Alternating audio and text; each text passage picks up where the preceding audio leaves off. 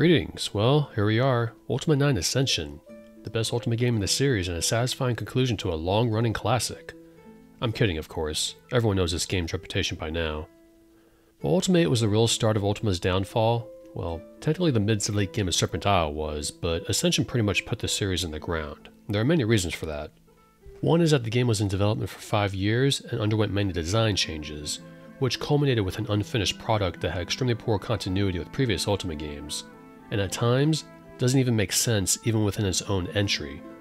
I'll explain all that in a bit, but I'll start off by saying that even though 7 and 8 were my first Ultima games, I was hugely excited for Ultima IX. I bought the game at release and was really looking forward to once again exploring the wonderful world of Britannia. And then I popped the game in, installed it, and that excitement turned into a slow decline into disappointment the further along I got into the game. And to explain my disappointment, well, I played this game back when it came out. And after I finished it, I never came back to replay it. That probably explains what I think about it, but when it comes down to it, the problem with this game is not the gameplay, it's the story. Like I said, the game released in an unfinished state and is riddled with extremely poor continuity and a ridiculous amount of plot holes. The reason for that is that originally, the game was supposed to look like this, an Ultima game in an isometric 3D engine. However, the Ultima IX team involved with all this you see now were removed to help with the development of Ultima Online, which I will explain a bit in this video. Originally, very originally, the game was supposed to take place on the Guardian's homeworld, with the plot being the Avatar facing off against the Guardian with his titanic powers. However, Richard Garriott decided to scrap this and set the game back on Britannia due to player feedback. Probably the right choice since it would have been more platform and action oriented than Ultima VIII, and players were really looking forward to being back on Britannia after being away from it for 2 games. At least according to Hacky's page here. Not much is really known about the original storyline, and my memory is very fuzzy, but I could have sworn I read this in gaming magazines back in the day. When they scrapped this engine for the pure 3D version, there were major revisions to the overall storyline, which resulted in a game that just didn't make any sense, with the gameplay being marred by many technical issues such as annoying bugs and crashing. Some of those bugs are still prevalent even in unofficial patches, but to be honest with you, I don't remember the game crashing on me that much back in the day. I was pretty confident it didn't, because I clearly remember more when crashing quite a bit at release. Then again, I must have memory holed that because Ultima IX through GOG crashed on me quite a bit during this playthrough. Other than that, the game runs fine pretty much out of the box through GOG. I opted to install the unofficial patch, and the unofficial patch only. There's a dialogue patch out there that fixes holes in the story, but I decided against that since I wanted to re-experience the game's storyline at release. I suppose I'll start off talking about the gameplay, and as far as the game goes, well, like I said, the problem isn't the gameplay, it's the story. The gameplay is honestly fine. I don't remember having a problem with it back in the day. I actually had fun wandering around, fighting monsters, collecting loot, and all that general stuff. I will say I never liked how you earn stats just by progressing through the main storyline. Every time you cleanse a shrine in this game, you can choose which stat you want to raise, instead of just earning experience points by fighting monsters or finishing quests. Monsters in this game only drop gold and equipment, and I suppose that's another point I want to raise. The game tries to be immersive, and at times it is, but why on Britannia do creatures such as rats and wolves carry gold? Makes no sense. Not to mention the fact that gold is no longer an item like in previous Ultima games. It just shows up as a number on your backpack. Same goes with arrows, and they max out at 9,999 and 999 respectively. Actually a welcome change for most gamers, at least you don't have to juggle piles of coins like in the Black Gate or the numerous different currencies in Serpent Isle. But for me personally, I like having gold as its own item, but that's just me. That brings me to the inventory while I'm at it. No longer can you place items wherever you wish like in 7 and 8. Now, backpacks and bags have their own item slots, with the backpack itself having 20 slots and bags having 9. Plus, you get a belt that can fit 12 items. Likely the best system they could come up with, considering this is a full 3D game, but I gotta say the inventory system in 7 was one of my favorite things about it. But like 7 and 8, your backpack and bags are going to be jam-packed full of stuff. I ran out of room quite frequently as I was too afraid to drop plot important items after seeing my flaming sword disappear in the Avatar's bedroom.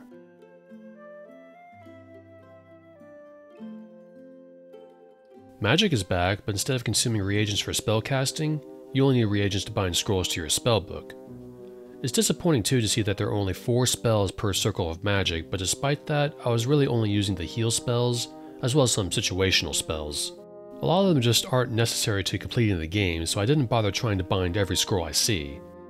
It's honestly a chore too, because I think one of the reagent shopkeepers in Minnock was bugged, because she was endlessly walking outside instead of tending to her shop after I finished the main story there. Please come visit me later at my shop.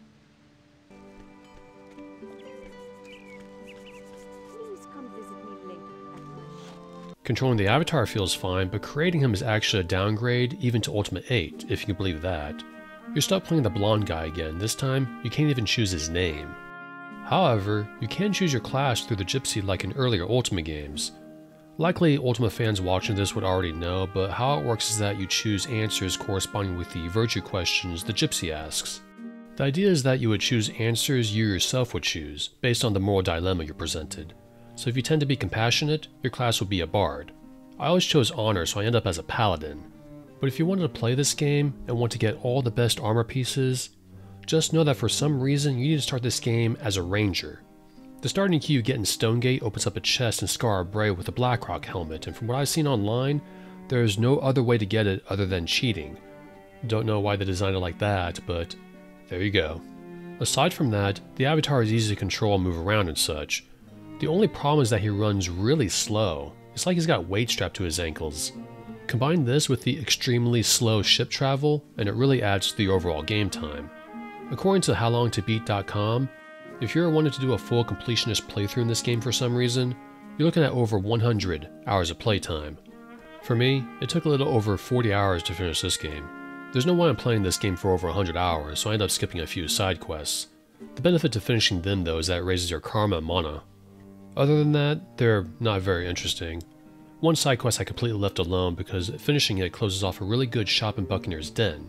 If you're wanting to bind scrolls to your spellbook, they're basically the only merchant in the game that can sell you Mandrake Root. The shopkeeper I mentioned in Minnock also sells them, but she got bugged for me as I said earlier. I'll expand on the ship travel section for a bit, but after a while, you meet an NPC with her own ship that enables travel throughout Britannia. And since I mentioned that ship travel is freakishly slow, well, good news is that most of the time, you can just talk to her and tell her where you want to go. It's not until about the halfway point where you're allowed to commandeer the ship for yourself, and thankfully, I only had to do that about a handful of times. Considering how long this game is, I probably would have quit if you were forced to go from point A to point B like this for the rest of the game. And the fact that the sea shanty theme doesn't play adds to the overall disappointment, though. I doubt that would help. Let's see.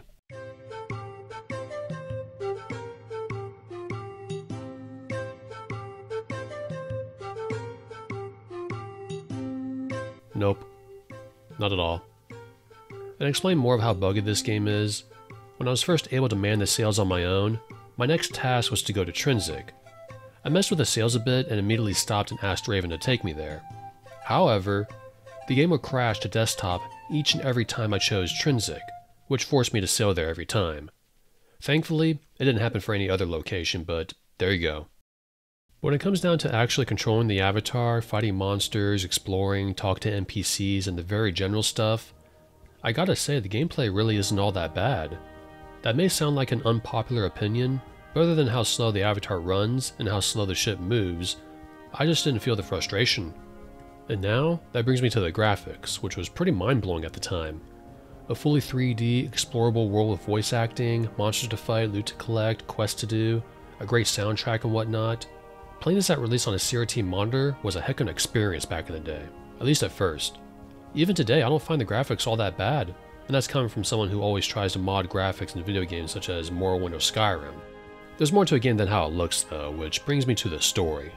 Okay, look, we've all seen Spoonie's video, so I'm not going to break down each and every inconsistency that we all know about, such as... What journey? What evil has been unleashed in Britannia? Who are the gargoyles?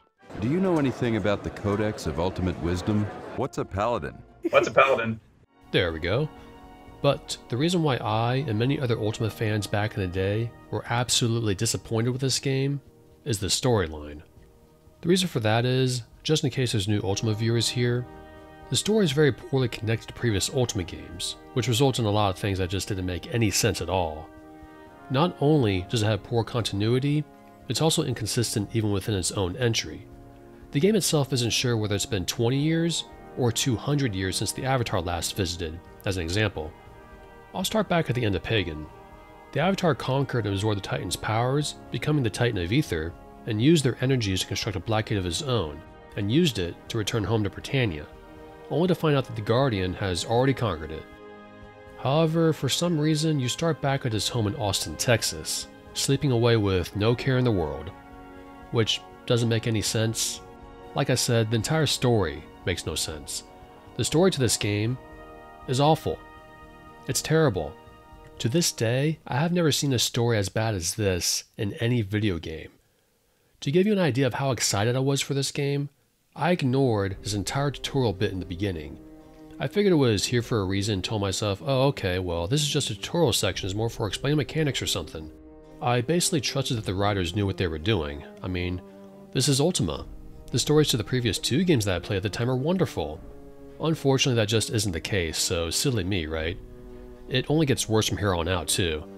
Beyond that, the tutorial does a good job of telling the player how to play the game at least. Well, from my memory it did, because I skipped it and explained it myself as I was streaming. Moving on though, the gist of the story is that the Guardian is attempting to conquer Britannia through the use of giant evil columns that are twisting the virtues into their polar opposites. So the people of Britain are no longer compassionate towards their fellow man, the paladins and the people of Trinsic are dishonorable in their dealings, the mages of Moonglow are no longer honest, turning deceitful and untrustworthy, and so on and so forth. You get the point.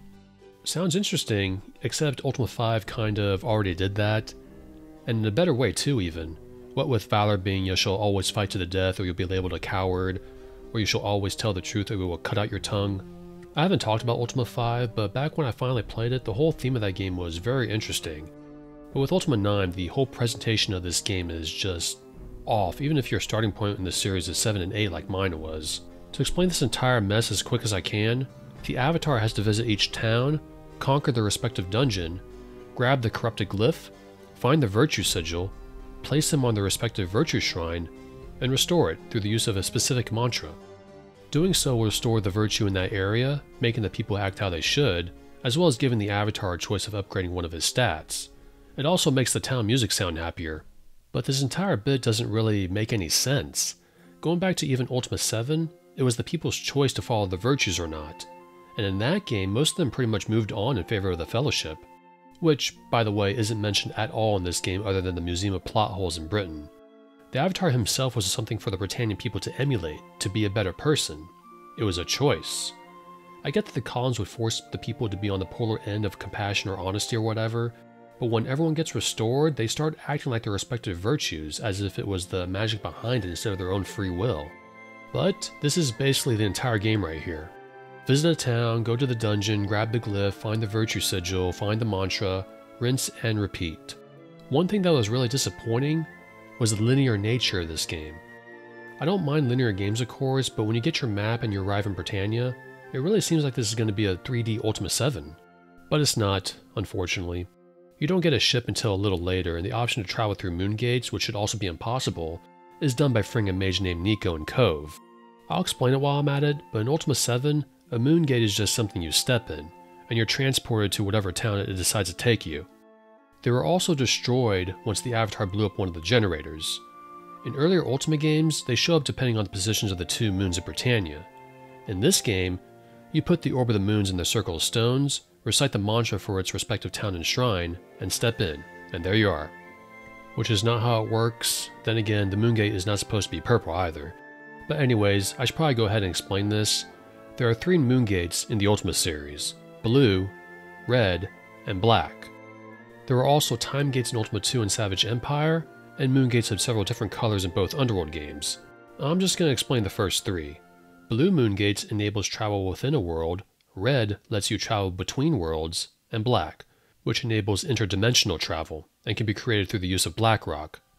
But the biggest thing here is that the orb of the moons you get is mostly used to travel between worlds, same way the Avatar and Lord British did.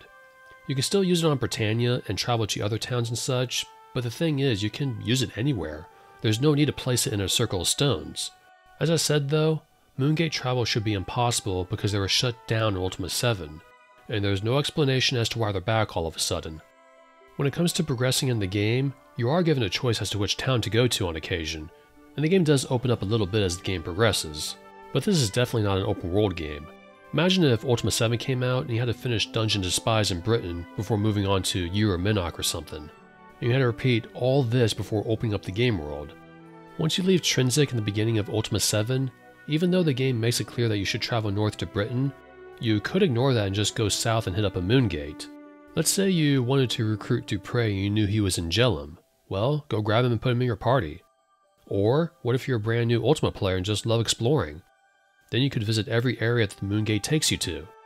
Instead, Ultima IX slowly tunnels you into its narrative. Not a bad thing in itself. Serpent Isle was the same way, and that game is excellent. There's a bit once you visit Ambrosia and the Gargoyles on your way to restore the Humility Shrine, and honestly, after that, they really should have just opened up ship travel, and let you visit each town in whatever order you wanted. With how the game is structured according to monster levels and such, it's not likely they could do that, given how rushed this game is. I mentioned already that the gameplay is fine, but two things that really drag down the experience is the story and dungeon exploration. I'll talk about the dungeons first. The first dungeon you visit in this game is Dungeon Despise near Britain, and honestly, it makes a good first impression. You enter, fight some cheesy rats and such, free some prisoners who mentioned that they were here to get rich off the Kirin stones, which gives you, the player, tasks to shoot for. If you take the time to explore the dungeon and find all 4 stones and place them on these pedestals here, you're rewarded with a nice looking shield that boosts your mana. Then, you battle your way down to the column to face off against your old companion Yolo, or rather, Uli, as the script calls him. Turns out the column's influence forced him on the side of the Wormguards, allies of the Guardian under the command of Lord Blackthorn, a previous Ultima antagonist who shouldn't even be one in this game. You can kill him if you want to, and this process is also repeated in almost every dungeon, where you have to face off against an old companion of yours and find a way to subdue them without killing them. Actually a cool bit of player choice, except it really doesn't matter because when you restore the final shrine, they all get resurrected anyways, so do what you want, I guess. Unfortunately, Despise is really the only good dungeon in the game. As you go further along, visit a town, go to the dungeon to get the glyph, they get progressively worse. There are some dungeons that are basically all puzzles and very little fighting, and holy virtues, they are awful. A commenter mentioned that it feels like the dungeons were designed by different people, and honestly, I believe it. Back then, 3D games were just taking off, and developers always put the most annoying stuff in it back in the day. This dungeon you're seeing right now is Dungeon Deceit near Moonglow. You be the judge. Does this look fun? I'll tell you right now, it's not fun at all. I also had to do it twice because I killed the Avatar's companion at the very end of it. There's one really annoying bit here that I had trouble with on my second run through. You have to align this block a certain way so a projectile hits it. I didn't have problems the first time, even though the block looked completely off.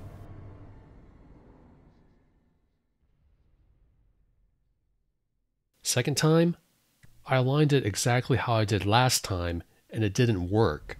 Even following the guide which said press these 2 buttons 9 times each, it still wouldn't work. It worked eventually, but it was a little frustrating. And I like puzzles just fine, but there really needs to be a balance here. A good measure of combat, collecting loot, experience points, broken by interesting segments of puzzle design and NPC conversations. You know, something like the Lizardman translation quest in Ultima Underworld 1. I know it's a side game developed by Blue Sky and later Looking Glass, but something to get engaged with the world you're interacting with along that vein is perfect. Another dungeon I can't neglect talking about is Dungeon Shame near Trinsic. It's similar to Deceit, in which there's very little monsters to slay. You got this puzzle where you have to press the right switch so the orb hits the right target, flick all these levers before the eye on the center pedestal sees you, and click on all these statues when they glow in the correct color. The last one I want to mention is Dungeon Destard. You have to visit this place for the fighters of Valoria in order to slay a red dragon. I mean, that shouldn't be too hard, right? The Avatar is the Titan of Ether, or at least, he's supposed to be. I'll mention that bit later on, but this dungeon is fairly hellish not because of what I explained earlier, but requires a heck of a lot of items in order to progress. On top of that, the dungeon itself is easy to get lost in. You need to find a severed head, a red candle, a red flask, a red skull, and a globe in order to progress, and while you do that, you need to find the 5 dragon shells just to open the way to Telornia, the red dragon. Dungeons are supposed to get more complex and difficult later on, but like I said, it's so easy to get lost in these games because the environments are so similar to each other, so get ready for a heck of a lot of backtracking. But at least it's not so puzzle oriented like the other dungeons. Honestly, the best things about this game is Dungeon Despise and the overworld. The dungeons are the weakest point overall, as well as the storyline. It's basically visit a town, talk to NPCs, go to the dungeon, conquer it, find the sigil, find the mantra, restore the shrine, and do it again for each and every town. Like I said, can you imagine having to do this in Ultima 7 just to unlock the next area? Imagine visiting Despise first before being allowed to go to Eurominok. Then you're given a ship you can't even control for a while, just to repeat the process all over again with no interesting side quest to sink your teeth into.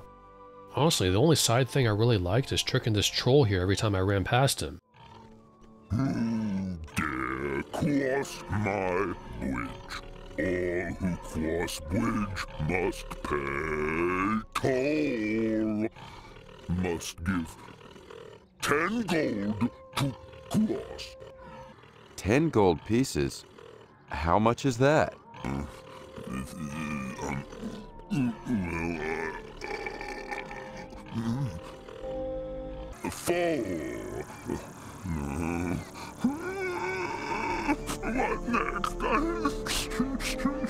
And yeah, that's supposed to be a troll. He's really just a scaled up goblin model.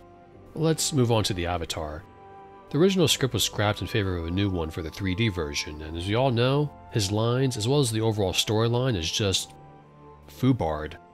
To give a brief summary, a lot of the times the avatar acts absolutely clueless about, well, everything. Things like him asking about the Codex of Ultimate Wisdom, who the gargoyles are, not knowing the mantras to each shrine that was all but required in order for him to become the avatar in Ultima 4. It's like, who is this guy? Well, there is a theory out there that I want to put in this video. I remember reading about this a long time ago and it makes a lot of sense. What if the avatar isn't the real avatar? What if he was killed in the end of Pagan? Now, hear me out. There were these monsters in Pagan called changelings. You can probably guess where I'm going with this already. Now, there were changelings in the ethereal void before the avatar faced off against the titans. What if the avatar, right before becoming the titan of ether, was killed by said changeling? What if the changeling used the obelisk tip, became the titan of ether, read through the avatar's diary, and used his knowledge to go back home to Britannia, or rather, Earth? That would explain his lack of knowledge about, well, anything. But anyways, I'm kidding, so don't take this bit seriously. I'm not trying to rationalize the ridiculousness of the story or the avatar's lines or anything like that. You don't even need to choose these dialogue options during conversation if you don't want to.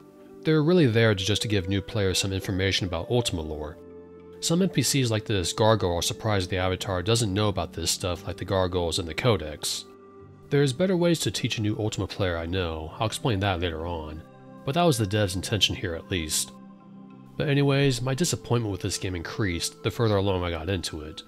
Ultima 7 and 8 were my first Ultima games, so I wasn't a long-time fan just yet, but the farther I got into this game, the more weird it got even to me. Just the presentation atmosphere of the world felt off. The cheesy cutscenes, characters that aren't even characters anymore, villains reduced to cardboard cutouts such as Lord Blackthorn. I never knew a whole lot about Blackthorn back then other than what I read at the time, but after experiencing that game for myself, I get it now. Blackthorn is reduced to a typical cartoon villain. It's embarrassing to see him like this. To explain briefly, Blackthorn ruled as regent of Britannia after Lord British, quote, disappeared and was under the influence of the Shadow Lords, basically seduced by their powers. He got his redemption arc back in the Serpent Isle. You read a book on Monk Isle about Blackthorn finding peace with the monks there after being seduced by the Shadow Lords, so seeing him in this game just doesn't make any sense. There's other things as well, such as the famous museum in Britain that's supposed to show all the great feats of the Avatar, but ends up creating continuity issues across the Ultima series. I'll explain the stuff that stood out to me at the time. The first is Korgan's Fang, a magical dagger the Avatar gets from Mithran's house back on Pagan. Wouldn't the Avatar have it on his person if the player chose to pick it up at all? How did it get from the Avatar's inventory into Britain? Stuff like this just isn't explained. Next is the Tapestry, which is quite a mess. In the first 3 Ultima games, the Avatar is wearing his Avatar outfit. He shouldn't because he became the Avatar in Ultima 4. And then there's the Ultima 7 bit where it looks like the Black Gate is outside instead of inside. And the execution scene on Pagan having clear blue skies when the sun is supposed to be hidden by thick clouds. Not to mention that the executioner is supposed to be a woman, and the Avatar himself wasn't even trying to stop the execution like this scene suggests. And it was unknown to me at the time, but the famous Skull of Mondain shows up as an exhibit, which really shouldn't be there as the Avatar tossed it in a volcano in Ultima 4. It's also very deadly and can kill pretty much anyone nearby, so it being in here is very dangerous, but then again it shouldn't even be here in the first place. Other than that, the Talisman of Infinity shows up as an exhibit too. In Ultima 7, it was used to banish the core of Exodus into the ethereal void on the Isle of Fire. How it showed up here, I have no idea. The game doesn't explain it. Those are just a few examples, but moving on. There's one scene we all know about, the famous Dupre scene, everyone's favorite alcoholic paladin. Now, I talked about Serpent Isle already, but I imagine a lot of Ultima fans or otherwise know that Dupre's soul in Serpent Isle was used to recreate the Chaos Serpent, and it was one of the key things needed in order to restore balance not only to Serpent Isle, Britannia, but also the entire universe. But for some reason they plop him in this game as a ghost, and when you finally get to restoring the Spirituality Shrine, it resurrects him, and any other companion you happen to kill along the way. You even find his ashes in a temple outside of Trinsic, which should be impossible, because they were destroyed when he fused with the Chaos Serpent.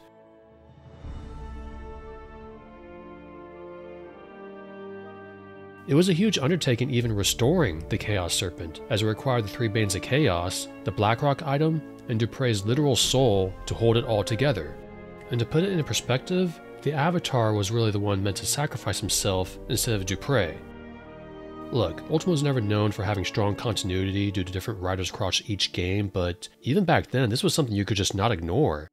Dupre sacrificed himself in Serpent Isle because he didn't want Britannia to be without its Avatar.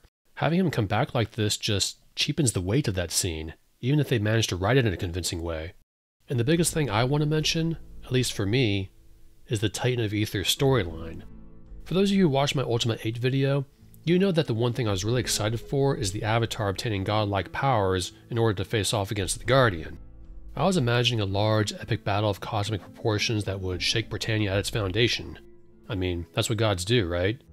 Well, it's not mentioned in this game. No combinations of the words Titan and Aether are found anywhere. In fact, there are only a few occasions where pagan is outright mentioned. One is the Tapestry of Ages, the Korgan's Fang exhibit, another from a seer named Altara outside of Britain, and again when you summon Malcheer. You remember Malcheer from Pagan? He's the master sorcerer the Avatar had to kill in order to obtain the Tongue of Flames, an item the Avatar had to use in order to free Pyros and absorb his powers in the ethereal void. However, there is no mention of Pagan anywhere even during this critical bit in the story. At this point, the Avatar had to free Shamino from the Shrine of Spirituality so he could find a way into the Stygian Abyss. Turns out, Lord British chased after Blackthorn into that hellish place, and the only way to enter is through a ritual you have to learn from Malcheer. What is the ritual, you may be thinking? Well, Shamino says you need to summon a great demon native to the Abyss. The name of that demon? Maybe it's Arcadian? The demon we binded to the Blackrock sword back in Ultima 7? It would make sense. Well, not really, because he's not native to the Abyss, so maybe the Slasher of Veils? That would be a great reference to the famous Underworld game, but no, it's not him either. Anyways, you want to know who it is? It's Pyros. Pyros, the Titan of Fire, Demon King, and Lord of Flames. A demon native to Pagan, and only Pagan. Not Britannia, and thus not a native to the Abyss. And the worst thing about this entire exchange? When the Avatar says he'll do the gate ritual himself, Shamino tells him, "It won't work, Avatar. You don't have that strength of magic." Are you serious? He's a Titan of Aether. What did we absorb Pyros for back in Ultima 8? Why is Pyros even here as his own entity? Why did the Avatar have to learn about the ritual to summon Pyros when he already did so on Pagan? He should be able to open the gate to the Stygian Abyss all on his own through the use of his titanic powers. There's no need to even summon Malcheer. In fact, Malcheer shouldn't even be here. He lived on Pagan, not Britannia. Even the circumstances of his death is wrong, as he says the Avatar caused Pyros to destroy him. I seem to remember bonking my sword on his head last time. And is there any mention of the other Titans, namely Lithos, Stratos, and Hydros? You can probably guess the answer. Now, let's talk about the Guardian. Shamino tells you at this point that the Guardian is the Avatar's evil side that split away when it became the Avatar. Which also doesn't make any sense, because if the Avatar didn't have an evil side, then the option to steal or murder in future games would have been impossible. It would also have been impossible to even leave Pagan, considering all those dirty deeds he committed. Anyways, this piece is evident earlier in the game when the Guardian brings you to his fortress on Turfin. Attacking him here causes you to lose your health. But the simplicity of this plot twist caused me to shake my head back in the day. The Guardian was a very compelling villain to me, so to see them wave it away like, oh, he's just the Avatar's evil side is not something I find satisfying. The overall feel of the story is like this, and when you compare it to the cerebral storylines of Ultimas 5 through 8, it just leaves you with a bad taste in your mouth. Those games are very clever in their storytelling, and seeing the cutscenes in this game caused me to narrow my eyes even back then. I was fully expecting Blackthorn or Wormguard to twirl their mustache at any moment. Going back to the Black Gate a little, when the Guardian warped the ethereal waves and caused the mages of the land to go insane, one of those mages, Rudiam, ended up creating a wand that can destroy Blackrock. Originally, Rudiam wanted that wand to transmute Blackrock, which would let someone put their hand through it like water. But because of the ether waves being disrupted by the Guardian, Rudiam considered it a failure, calling it a piece of garbage. But fortunately for the Avatar, he ended up using it to stop the Guardian from entering Britannia. The Guardian's intention was to make the mages go insane and lose their magical powers, but he ended up indirectly screwing himself over. In the end, it was an insane mage that actually defeated him. And that's good writing. Another thing I find interesting is that the Avatar wouldn't have become the Titan of Ether if the Guardian didn't urge the pagans to create the Titans in the first place. The Avatar using what was originally created to destroy a world against the Guardian is another bit of good writing that I loved about that game. That gives you an example of how clever those stories were in previous Ultima games. And none of that is in Ultima IX, I'm sorry to say. Really, there honestly is some good stuff in this game. Again, that may be an unpopular opinion, but I found the gameplay fine. The graphics, art, visuals, and all that fun stuff, the music. This game blew my mind on the visual side of things back in the day. But anyways, when you finally face off against the Guardian, you have to undergo a ritual in the final area. Basically, you have to place all the virtue sigils you collected on convenient pedestals in the Guardian's throne room. After that, you chant the words of power in the middle in order to bring up a protective barrier, then cast the Armageddon spell by uttering more words of power, which destroys you and the Guardian. Then, the Avatar ascends and you're treated to another cheesy cutscene with the worst music to any conclusion of any video game while you sit back and wonder what the hell it is you just played.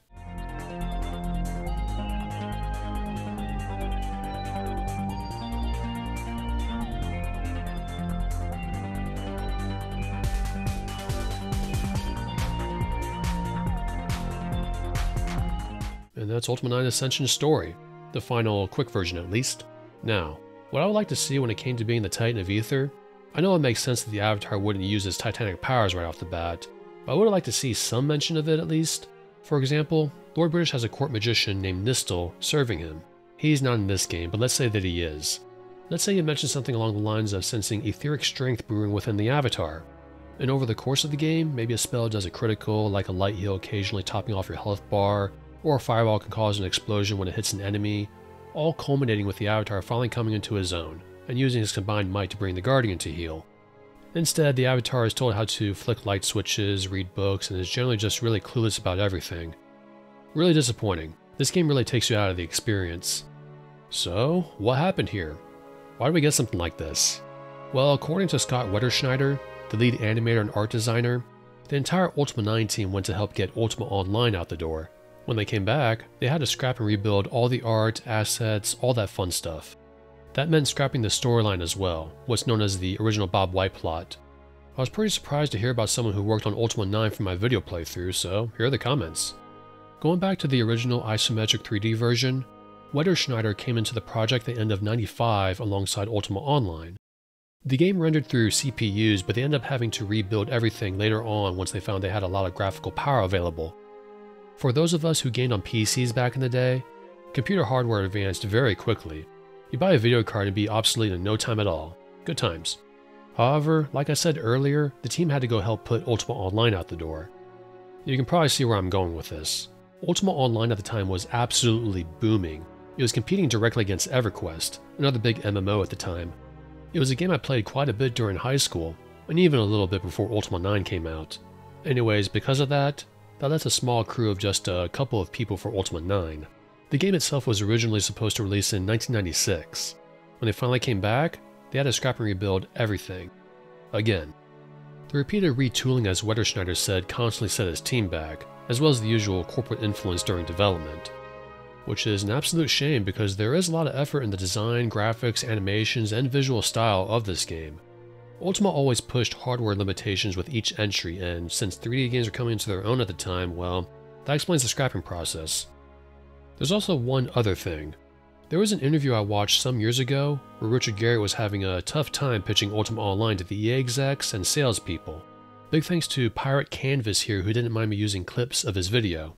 Garriott at the time saw an opportunity for gamers to play with each other in cyberspace. When the World Wide Web came into existence, Garriott and Star Long tried pitching the project to EA every 6 months. EA wasn't really interested in it, stating that the profits wouldn't be enough for the company when compared to other text and graphic MUDs at the time. Their salespeople aren't gamers, right? They're statisticians in a sense. And so they would go, okay, let's see what the comparables are out there on the market. And they went, well, the only comparable multiplayer games out there are things like Genie Air Warriors and these text MUDs and graphic MUDs. And, they've only sold at most 15,000 subscribers or players. And so let's suppose you are twice as successful as any game in history that's been online. We'll give you 30,000 customers. And you do that math, and that doesn't even come remotely close to selling enough to justify making the game. And so we went to our first pitch meeting, and we were given our first no. And we went like, oh, you guys just don't get it. They eventually relented and granted Richard and his UO team $250,000 to help make the game. 6 more months goes by, so literally our third time in the room, we make the same pitch, we get the same answer for the same logic, and basically, me and Star, no joke, we just don't leave the room. We're standing up at the front of this conference room with all the EA vice presidents, and Larry Probe sitting up the front, and we say, guys, you are wrong. You are wrong in so many ways. We just refuse to give up the podium. And so, for example, first of all, it's going to sell much more than that. But even if that wasn't true, the budget we're asking for is less than 10% of Origin's budget. We have earned the right to do this experiment, to do this. And at the very least, Larry, I have a letter here that I had pre-prepared that said I will grant Richard and the UO team $250,000, which is a nit in the worldwide budget, to do a demo, a prototype of Ultima Online to show you why you guys are all wrong. And they were still saying no, no, no, and we just still stomped our feet and held our breath until Larry said, give me the damn piece of paper, I'll sign it. And so Larry signed the piece of paper, and we walked out of the room, and that started Ultima Online. And after immediately selling about 50,000 copies of his beta CDs for $5 each, we put up what was Electronic Arts' first website. They didn't even have an EA.com yet. All right. It was the ultimaonline.com website. The website basically said, hey, we're the Ultima guys. We just made this game, Ultima Online. It's only beta. And we've already spent our $250,000 making the beta. And so we'd love for you to beta test it for us, but we can't afford to send discs to anybody unless you're willing to pay for the disc. And so please sign up here to pay us $5 to receive the beta disc. And immediately, more than 50,000 people signed up. Damn. And at that moment, EA got it. Oh ho, now EA is interested. If you want to check out the videos, I linked both parts to it in the description.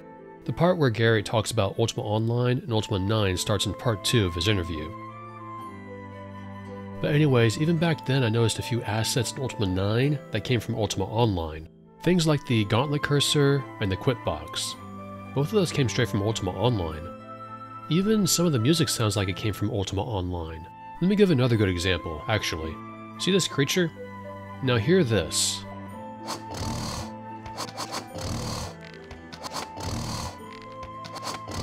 For us Ultima Online veterans, that is the sound of a magical spell failing in Ultima Online. When a spell failed, we called it a fizzle. Now I'm not here to complain about copy-pasted assets. I mean, it really makes sense seeing it in Ultima IX when they had to scrap the project a few times. Back then, I had a sort of dissonance playing this game, if that makes any sense. It's just another sign of the rushed nature of this game. So it's easy to place the blame on EA, and, well, that is true. It was also Ultima Online, and originally, they weren't even interested in it. Before UO, they'd rather he work on Ultima IX, not seeing the possible revenue stream from a massively multi-playing online game, which is still running to this day by the way. but once they saw a profit in UO, they actually wanted to cancel Ultima IX. And I'll end this bit by saying that while I did enjoy Ultima Online, sometimes I wonder how this game would turn out if it never existed. Now, it's time to talk about the Bob White plot. GOG has a bunch of extras that explains what the original vision was, so let's dive into it a little bit. When the game starts, the Avatar starts on Britannia instead of Earth. The Avatar meets Hawkwind here in Stonegate, the Time Lord in Ultima 7, 3, and 4. He mentions the Avatar subconsciously used his fledgling Titan of Ether powers and a pagan in order to return home to Britannia. Those white pillars you see at the end of Ultima 8 is called the Nexus of Worlds, according to him. So hey, here you go, pagan actually referenced here, and early on too. It's also referenced a few more times throughout this version of the story. Apparently once you meet with Lord British again, he's actually concerned by what he's heard about there, and a good bit about how to let new players know about any Ultima lore in previous games. If the Avatar here asks LB who the companions are, LB comments that traveling between worlds has a disorienting effect. It reminds him who they are. However, when I read through the PDF file, I was disappointed to see that Blackthorn is still one of the main villains. His role is much the same, though he has different scenes than in the current version. Other bits of the story are the same as well, such as the columns and the moons being pulled out of their alignment, though they're not really the main focus of the story just yet. Instead, there's a civil war brewing between the followers of love and truth, and a lot of the stories the Avatar is spending time putting a stop to that. Your companions join you on your journey like in previous Ultima games, and Raven is still prevalent as well, along with her employer Samhain. With Raven, she'd be a male character if the Avatar were female, so there were definitely plans for gender selection. As the Avatar undergoes his quest to save Britannia from the Guardian, he meets Yolo once again in Cove, who is extremely old and bedridden. The Avatar mentions what the Guardian is up to on Britannia, which causes the old bard to ask who he is. And another good way to let new Ultima players know about previous entries, the Avatar would go ahead and summarize the events in Ultima 7 and 8 all the way to the current game. Some characters from previous Ultima games return as well, such as Santre and Nicodemus, with Santre being a companion of the Avatar, and Nicodemus being the mage who enchanted the Avatar's hourglass in Ultima 7. A very important item in that game. It was required to commune with the Time Lord and destroy one of the generators. There's still some inconsistencies in this one though, par for the course for the Ultima series I know. Remember the Well of Souls in Ultima 7, the undead city of Skara Brae? The one that got destroyed? Well, for some reason it's back, just like in the current version of Ultima 9. The Avatar here would travel down to the bottom of the Well of Souls and face off against a Draco Lich. He finds out here that the evil force that took over Horns during the main quest in Ultima 7 took over a dragon and continued its dominion over the city's spirituality. A little later on, after dealing with that bit in the story, the Avatar finds out the real origins of the Guardian at the Spirituality Shrine. The shrine basically states that after the Shadow Lords were destroyed, the Shadows arose in the form of a wingless gargoyle with the powers of a winged gargoyle. This form told the gargoyles about the loss of the Codex of Ultimate Wisdom and instigated the War of the False Prophet in Ultima 6, as well as acting as their savior. The Avatar finds out through Blackthorn, when the Avatar shattered Mondaine's Gem of Immortality, his own essence became bound to it the same way Mondaine's did. A great force was supposedly attracted to the strength of the shattered shards, which he revealed was the earliest form of the Guardian. That force focused itself into the Shadow Lords, being the opposites of the principles of truth, love, and courage. When the Avatar finally defeated the Shadow Lords, their forms coalesced into the Guardian. I much prefer this explanation than what we got, honestly. When the Avatar finally faces off against the Guardian, he confirms much of the same thing, taunting the Avatar that it was his own force that brought Britannia to its knees. In the ending of the game, after the Avatar defeats the Guardian, the survivors of Britannia gather at Skara Brae while Lord British and the Avatar stand at the top of Stonegate. At this moment, the moons are very nearly ripping Britannia apart due to being out of alignment because of the columns. Here, Skara Brae is protected by some sort of magical barrier, and then whisked up and off of Britannia and into the ethereal void. Then, Lord British casts Armageddon, and Britannia grows eerily quiet. Game ends.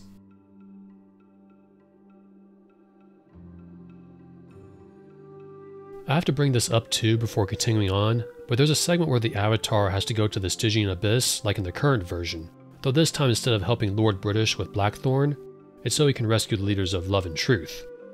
The Avatar takes the glyph from the column there, and him and LB face off against a familiar creature from Underworld 1, the Slasher of Veils. The demon comes at them screaming, "I'll swallow your soul," and LB replies with, "Come get some." For some reason. Knew I had to mention this somehow. No joke, LB literally says this. And also, another inconsistency, because in Underworld 1, the slasher of Veils is all but invulnerable and can only be banished, at least in that game. It also requires a lot of special artifacts too. The PDF suggests that you're going to be fighting him like a boss, it looks like. So if you have the GOG version of Ultima 9, you can pour through the PDF files and see for yourself, but if not, they're out there on the internet. I'll link it in the description just in case. The current story is obviously full of holes, but there are things in the Bob White plot that caused me to quirk an eyebrow or two. Blackthorn and the Will of Souls, for example, as well as the Slasher of Veils. It does seem to be a step up compared to what we got, but I don't know overall. But all in all, and to wrap up this video, there were times I had fun with Ultima 9. That may be an unpopular opinion, but honestly, exploring the overworld and getting into combat and looting is actually entertaining. The bogged down moments for me is the dungeon exploration. I just don't find them fun at all. Some of the fun is probably because I stream this game as well, but you could honestly do worse than this game if you just don't care about the story. For me, the story is what really truly disappointed me. It was only further enhanced when I got older and managed to play through the earlier games, as well as learning about the shaky development cycle Ascension went through. The devs working on this game just weren't the same devs that worked on Serpent Isle, for example. At least when I perused Hacky's page a little while doing this voiceover. Origin couldn't put in the Bob White plot into this new engine because of EA's deadline, so what we got is... yeah.